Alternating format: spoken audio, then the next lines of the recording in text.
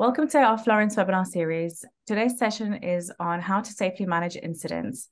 I'm Tamana Faizi, Head of Marketing at Florence, the app that fills shifts with people you trust. Today, I'm joined by Fiona Millington, Chief Nurse and Head of Governance at Florence, and Jenny, who's also Governance and Risk Lead in Primary Care. I'm going to head over to you, Fiona, for a brief introduction on your experience in care. Hi, Tamana. As you rightly said, I'm Fiona Millington. I'm Chief Nurse at Florence.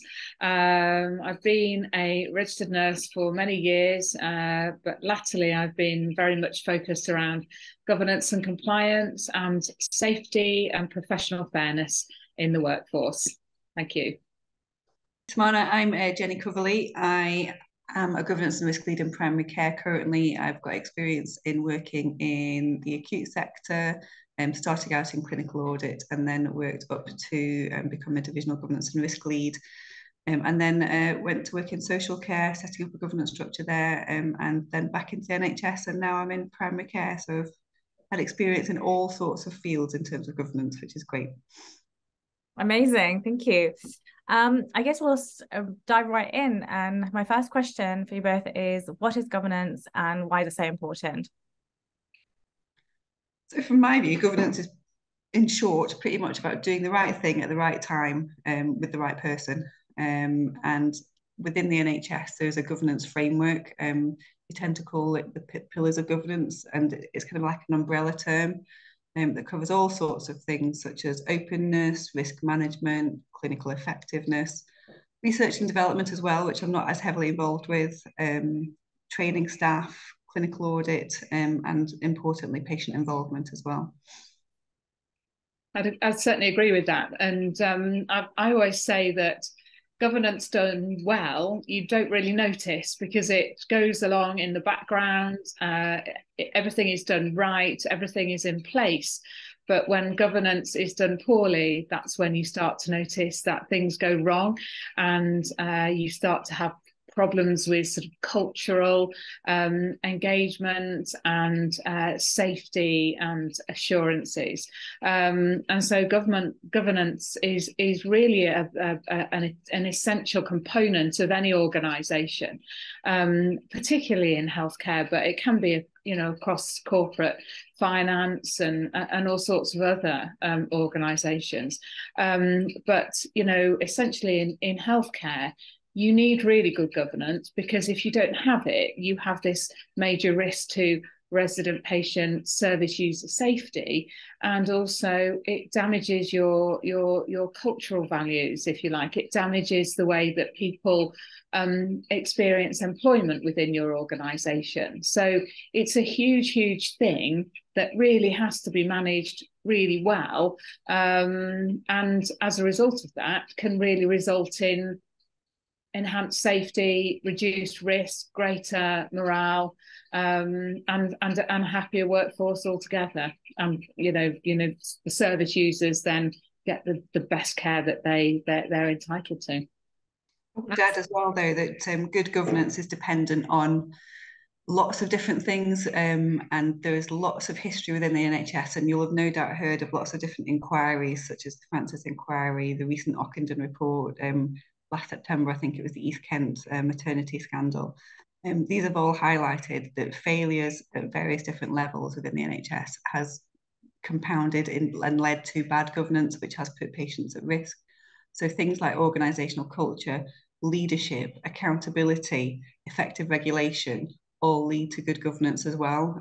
So that is very much a top-down approach and things that really need to be embedded at a leadership level within an organisation, which and they use the term from bed to board in the NHS. Really, it's the board's responsibility to hold the organisation to account, and actually the regulators then should be holding the boards to account as well. Absolutely, and I think you raised that really important issue around in the NHS. There's this standardised structure of governance. There's this standardised expectation that governance is led from the very top, and it filters all the way down to the experience of the person receiving services, and it's very structured within the NHS. There is a very well-known expectation. Governance has grown up with the NHS over the last 20 or 30 years to make it a much more safer, open, honest and accountable organisation. In social care, my experiences in social care are that we're some way behind. We're very much in social care a patchwork of organisations. No one organisation does governance in exactly the same way as any other organisation, and you've got this myriad of very small organisations. If we're talking about social care homes, for example, you might have an organisation that has 2 or 3 care homes, and they manage governance in one way, and then you get these huge corporate groups, Bupa, Four Seasons Healthcare, who will manage governance in an entirely different way. There's some similarities, there's definitely going to be some crossover, but there's not the expectation that organisation A will manage governance in the same way that organisation B will.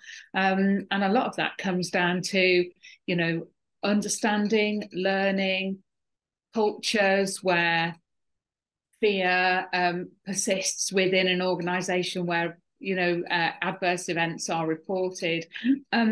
So this is very much, in terms of social care, an opportunity to build on those governance structures within your own organisations, to build up that strength, to build up that confidence, and to reduce the risk of these adverse events from occurring. So the governance itself is a huge aspect of any care delivery of any healthcare organisation. But the way governance processes are structured can really vary quite distinctly from one organisation to the next. And you will find that in the NHS there is much more standardised processes because that's enforced by organisations such as NHS England. But even then, you've got 230 different trusts across England who all do things in a different way, who all consider risks to be different at different levels. But one thing that I did notice when I moved from the NHS into social care was that there is very much an open culture within the NHS of sharing learning and sharing what one trust has done and how another trust can learn from that. Whereas because of the way social care is set up, these are individual organisations and they are private businesses, and therefore there is competition. And so why on earth would we share our learning from this incident with a competitor?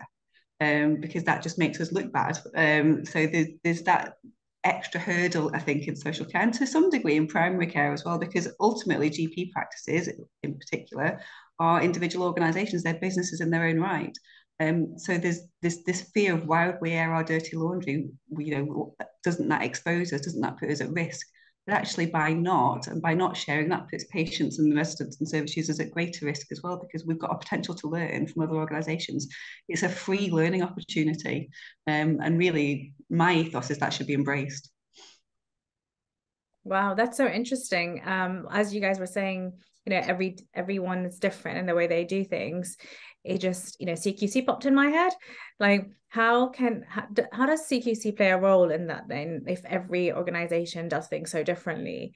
Is there a universal rule that they need to follow, or care homes? Like, how can they protect themselves, care homes especially?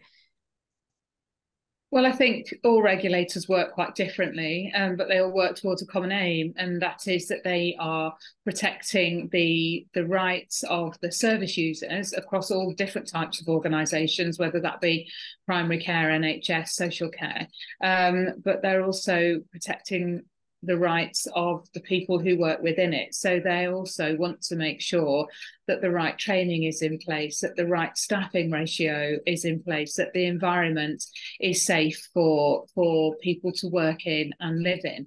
And they do this through a standardised framework of assessment and inspection.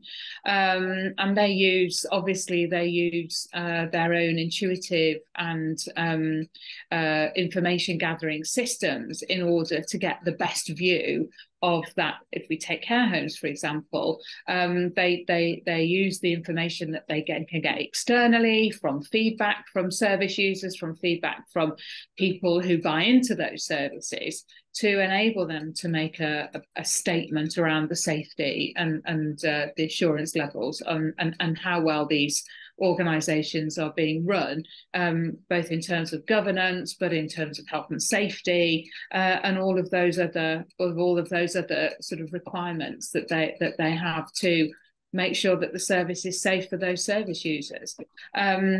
The importance of having that regulatory approach means that everybody understands what is expected of them as an organisation providing services, and it's relatively clear. You know, the CQC, the Care Inspectorate, the RQIA, they're transparent organisations. They provide you with evidence. They provide you with support around how you can improve your service, right the way through from, you know, what is the best way to recruit people into your service, and then once they're recruited, how can you retain them? Retention within the social care sector at the moment is so poor, and very well documented that it's so poor.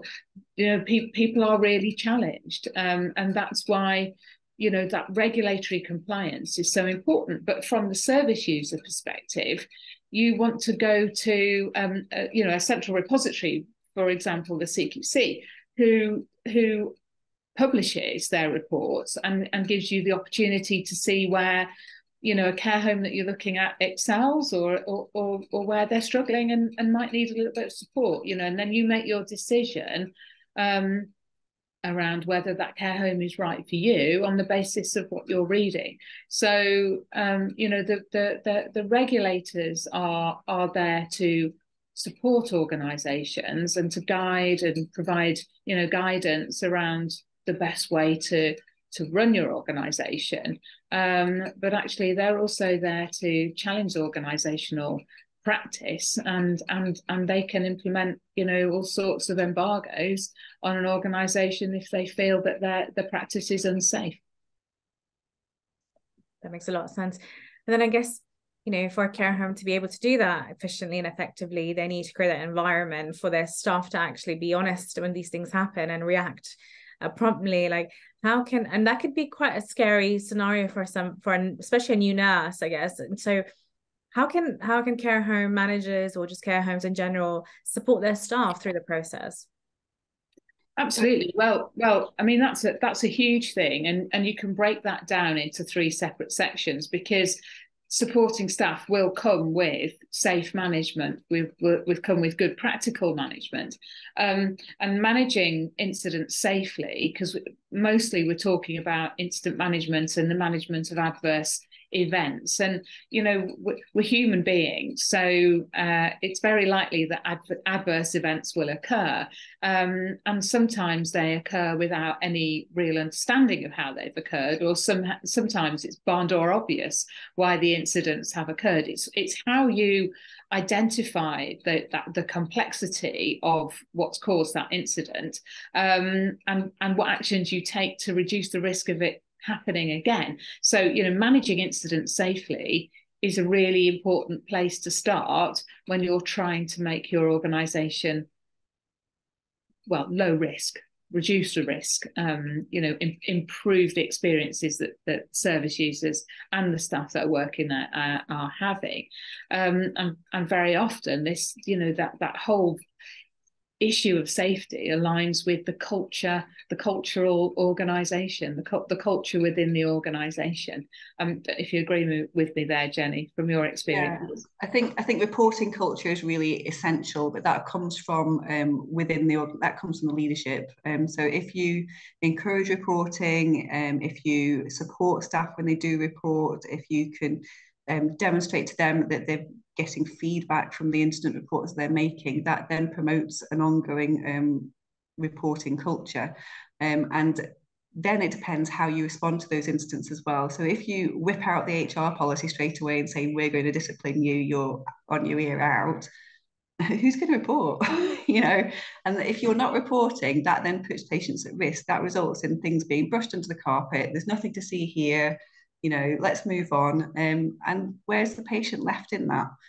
So it really does focus the mind when you think that a patient's put at harm by potentially taking someone down an HR route. In the future, people will not report if they think that their jobs are at risk. They've got children to feed, they've got mortgages to pay, you know, they will do what they need to do to keep themselves safe. And, you know, if the culture is not there to support them and to evidence that they are supporting them, things like the Just Culture Guide. So this is a guide that's been approved by the NMC, the CQC, the RCN, Unison. It's something that's used throughout the NHS. But it's in particular, it's a non-punitive guide. As long as you haven't, you know, made a mistake deliberately, maliciously, you will be supported to, you know, make sure that you can learn from that. That there are systems in place to support you as an individual, but also to have a look at the context in which the incident happened. And, you know, human factors play a big part in the majority of incidents. Very often people don't come to work to make mistakes on purpose. You know, the things happen around them that result in those things happening. So you might be on a busy med round, you might be being interrupted, residents might be calling over to you. You might have been on your feet all day, not been able to get nipped to the loo. You know, things happen to us as humans that mean that we aren't performing at our best.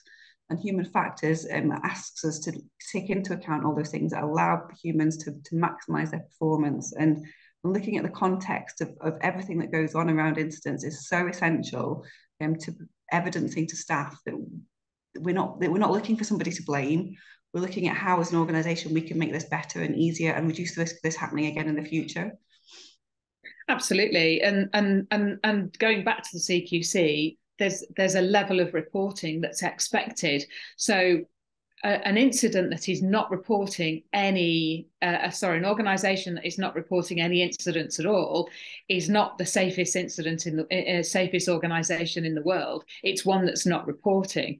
So that this sort of thinking, this thought process that we're reporting too many incidents is a fallacy, really, because actually, if you're reporting incidents, you've got an open culture, you've got a safe culture, people do not fear that kind of blame culture around reporting incidents.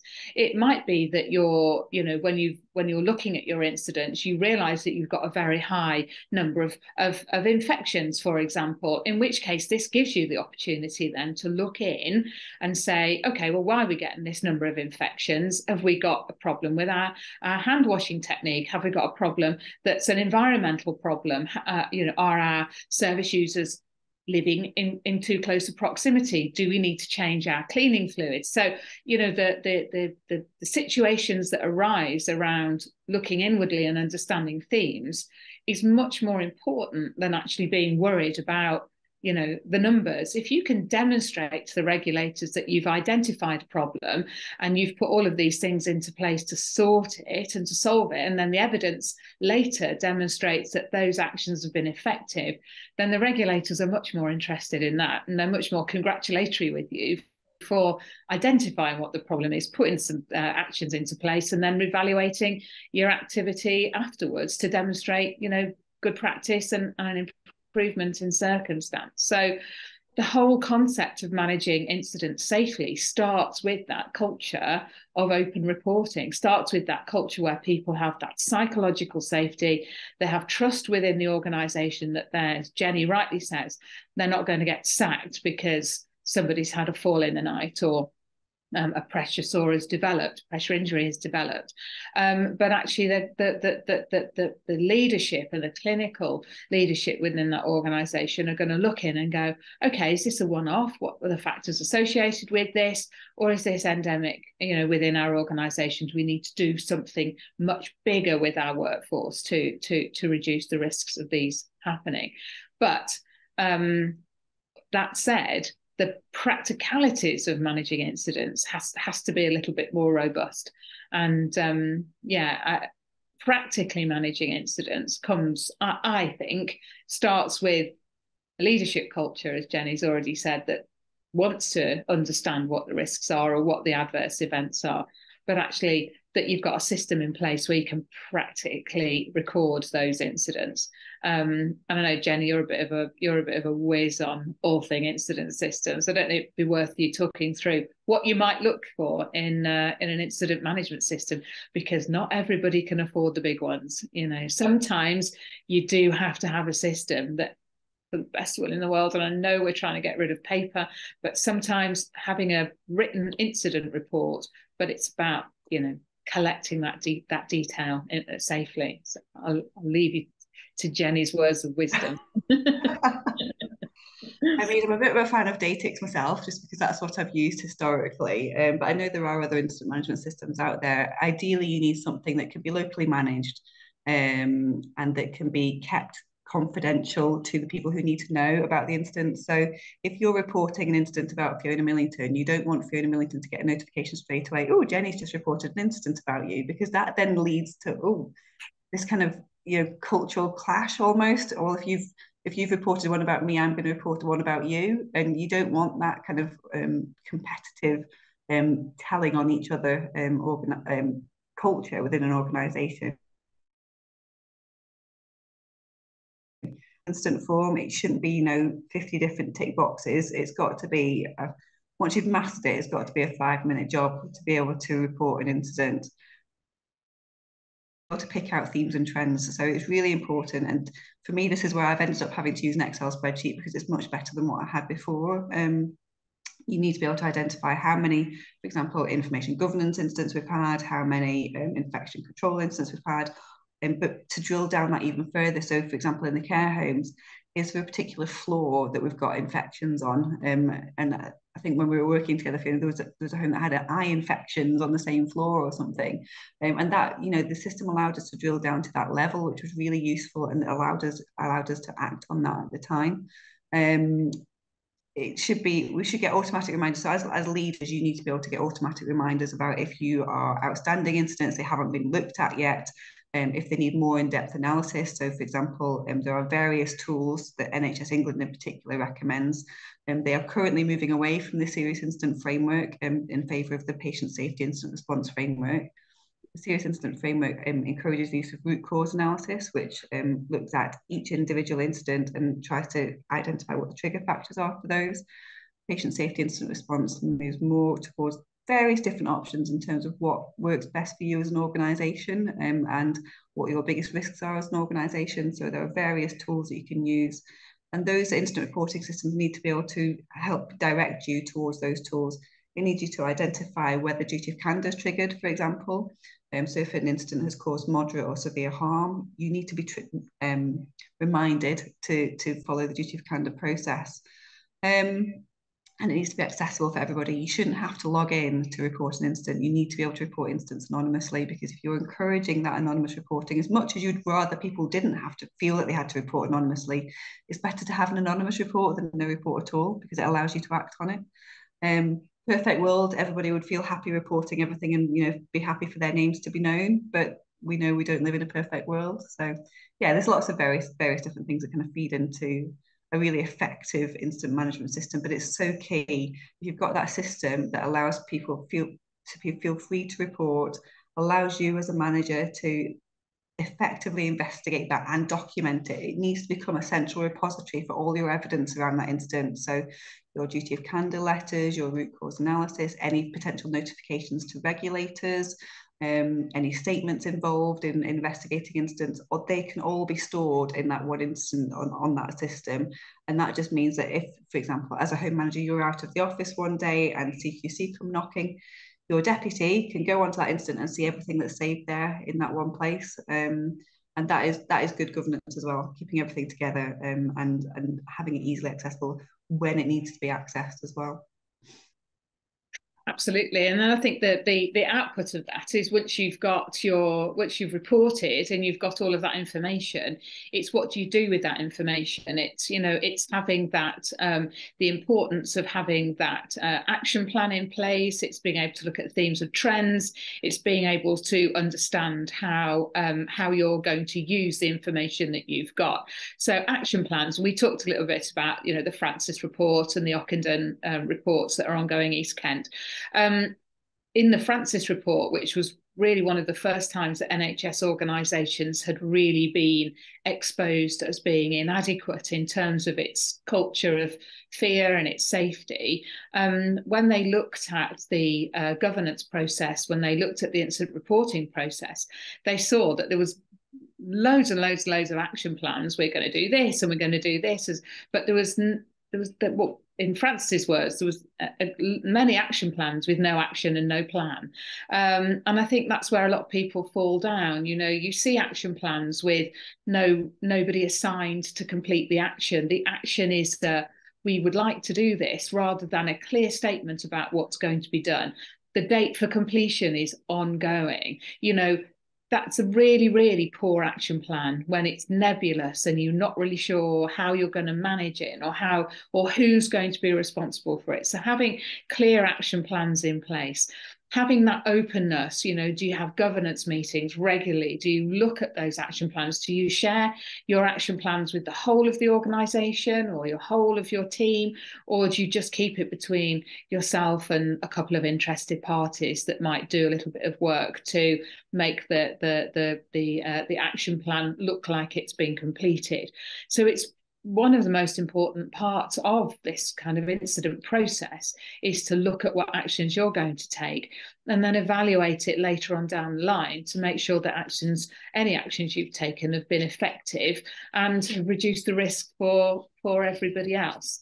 I don't know if you've got anything to add to that, Jenny, but that's just my key a bugbear, I guess, is action plans with the same actions again and again and again. So you have one action plan in January, right, okay, we'll do this. Then same action plan in February, oh yeah, okay, we need to do that. If your action plans have keep gotten the same actions and they're not working, we need to think of something different and think of a different approach. So yeah, that's my bugbear. And there's been a lot of talk about this, haven't the new patient safety incident framework, PSIRF, that's come out. We're starting to move away from repetitive root cause analysis. Look, we know why somebody's fallen over. We know why somebody's fractured their hip. The last 10 people who've fallen over in the history of the organisation the actions have been all the same. So why don't we move away from doing that root cause analysis, because it's only going to tell us the same thing, and really focus in on those actions that are going to make a difference. So we might need to change the lighting. We might need to change the carpets. We might need to do a little bit more falls training. We might need to be a bit more rigorous around falls risk assessments. We might even have to consider, you know, looking at perhaps videography in order to reduce the risk to this individual. So what role does technology play in reducing this risk? So we're moving away from very much the traditional view of a root cause analysis, because we've done the root cause analysis to death. We know what's happening. It's the actions that we're not putting in place. So I think once you've got all of that, then I think you've really got this ability to reduce the risk factors associated with harm. Wow. Thank you both. That's so many actionable insights that people can take away. I guess my last, just to wrap this up, what would be sort of like one key takeaway for both a worker and a care home to ensure they're doing their bit when it comes to reporting incidents the right way?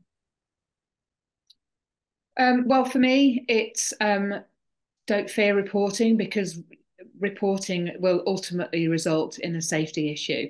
If we look at professional safety, we know that certainly for our organisation, there's a challenge around external temporary staff coming in to report incidents. There's always going to be that sort of psychological mistrust. But actually, our workforce, doesn't matter whether you work for the NHS or whether you work for social care or whether you work for temporary staffing agencies like Florence, your workforce is your biggest and most important part of your organisation. And, you know, reporting incidents should not automatically become a disciplinary process. It should not automatically become an HR issue. You need to look at that instance and you need to say, okay, is it remediable? Is it recoverable? Does it really need referral to the NMC? Take a look at the NMC fitness to practice guidance. if you're working, if the person involved in the instance is an agency nurse or an agency care support worker, go back to that agency and say, okay, what do you offer in terms of support to us to deal with that incident or support to that individual? And I'd be asking that as a health professional as well. How do you support me? So supporting your team, training your team, enabling your team to learn from incidents will equal a reduced risk, a better workforce, and a healthier organisation overall. I think for me, for both workers and home managers, I guess civility saves lives. There's a big culture movement about that at the moment. That if you are rude to a colleague, they immediately withdraw into themselves. They're less likely to report things. They're less likely to want to put their head above the parapet, and that then puts patients at risk. So if we can just get rid of rudeness, encourage people to speak truth to power as well, and to have that humility when you're in power to hear those truths, for me would go a long, long way to resolving the cultural and organisational issues that we often see around incident reporting. Amazing. I love that. Thank you so much, both. And thank you for our viewers tuning in. If you do need any support and help in understanding governance better or practice in your home care or just for your staff, please do get in touch with Florence. We do offer training and also staff who are fully vetted and trained and understand the protocols of reporting safely and practically. Thank you so much, and see you at our next webinar.